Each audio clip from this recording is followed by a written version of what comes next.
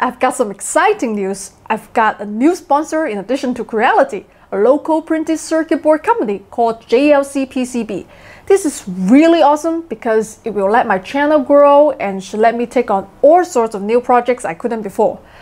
I've been looking for an additional sponsor for a while now. I've had a lot of offers, but it's actually a lot tougher than you think. Can you imagine me trying to pitch cheap knockoff products, Shanzai Bluetooth earphones, or promoting a company that competed with my friends at Adafruit? There were even some mobile gaming companies I was talking to, but when I tried their apps, there were all sorts of sleazy tricks to get you to pay more money instead of just letting you buy the game once and enjoy playing it. Finding a company that sells an honest products that you would actually use, that you think would benefit your audience, it's not as easy as it looks. And if I were the sort of girl comfortable earning a living in some dodgy way, let's just say I would be living a much more comfortable life. Okay, but why printed circuit boards? Well, I was watching the welding videos the other day. I want to learn how to weld. And I came across this one. $50 an hour, beginner welding products you can sell to get your business going. Both of these are for window treatment places, design centers, people that do curtains, shades, etc. They're in every city. Go find them, go make friends with them. You'll become their supplier real quick. The desired curtain rod diameter will slide into. We're gonna cut that piece of pipe, that's number one. You can also just buy half round pipe, go on the bench grinder, they're about 10 bucks on freight, or weld it on the inside. If you weld on the inside, the rod needs. So you can buy these inside mount brackets fairly cheaply, and some design centers will do that. Others want to have something that's a little heavier and heavier duty, which is when they come to somebody like me, or you. That's great, right? Go here, do this, make this, sell it to these people. Really practical advice. The link is in the description box. In the maker community, maybe because of its roots in the hacker community, they can be a bit snooty about actually making things for money. It's just not a common topic. It's all supposed to be about passion and creativity, which is fine if you have a high-paying job as a software developer to fund making as a hobby, but not so great for everyone else. There's actually something little like this in Chinese culture. When I was a little girl, my grandfather and I came across some street performers. They were walking on swords and bending spears with their neck, all sorts of stuff like that. I was of course very impressed by this Kung Fu. My grandfather explained this was only sort of Kung Fu. These were the Beggar arts. Historically, these were separate techniques, tricks really, taught basically to put food on the table. You see, Chinese Kung Fu is an art, but however passionate about it you were, practicing it full-time was not really a practical way to earn a living. So many schools taught the Beggar techniques, a bit theater, a bit stage magic, but that also required the extreme fitness that Kung Fu practitioners have. So if the cupboards were empty, the students could go out, put on a show, pass the hat, and make a few coins. Like a lot of stories about Chinese Kung Fu, who knows if it's true or not. But the point remains. A welder can easily put food on the table with hooks and curtain rods. Amateur carpenters make cutting boards. Sewing and fabric art, no problem. Coats sells fast. Even baking, a few trays of cupcakes, done. Most DIY communities have their Beggar techniques. In other words, they practice their art, but they also have a basic monetizable skill set they can rely on in a pinch, and a clear profession to a skill trade if they're good enough. But in the maker community, not so much. There was a push at Maker Fair a couple years ago for Maker Pro, but that was more about shoehorning drawing corporate sponsors into the event. Intel is not a pro maker by any definition. So being in Shenzhen, the place where everyone goes to get their hardware built, I'm perfectly positioned to talk about, well, making for money. If not full-time hardware development, how to get a small project made and put in an online store.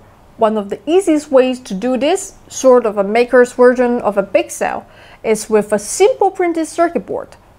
because it's not about pure DIY or anything. It's our Beggar technique.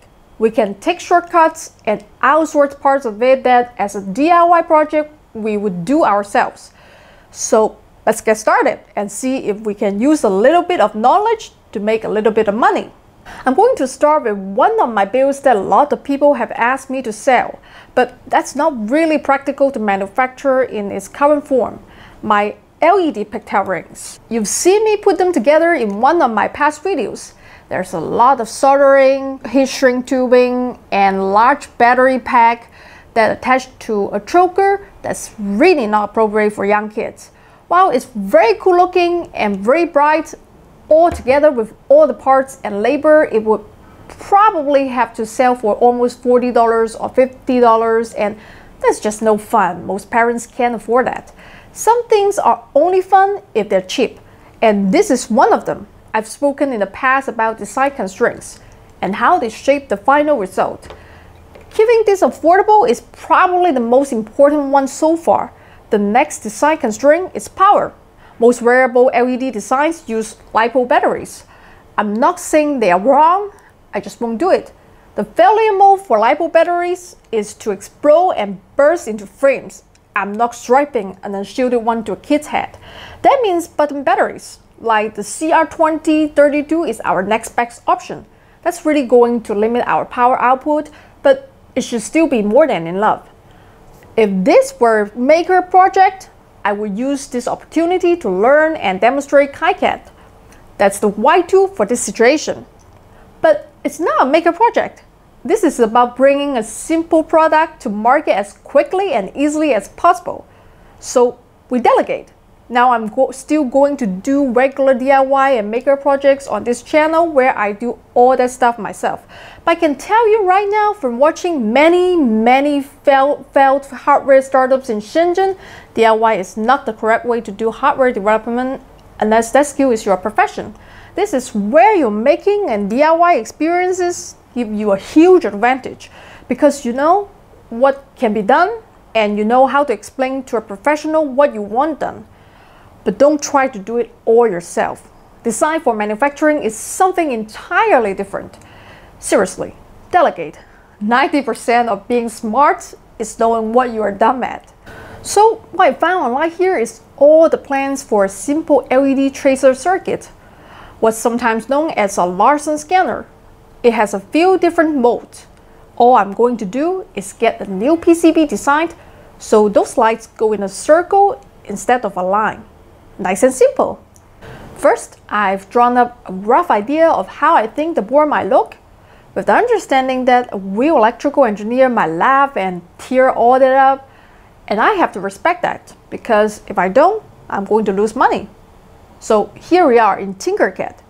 This is not for circuit design, of course, but it lets me give the engineer an idea of what I want. And then off to Fiverr.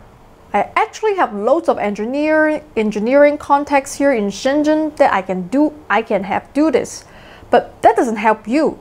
So I'm going to show you how to get it done in English on Fiverr. Maybe in the future, I'll offer my friends an electronic design service. If anyone is interested, let me know in the comments. Anyway, a contractor from Pakistan by the name of Sulman Ahmed took the job for $150. There were few bids around $50, but he had better reviews. Sulman got the job done in a few days and supplied all the source files and shared the file with me in a web tool called EasyEDA. EasyEDA interfaces directly with JLC PCB. They own it. So if you know how, you can do the editing and creation there. I don't know how yet, so I'm just going to upload the files into their interface, order a few of the rings, see if they work.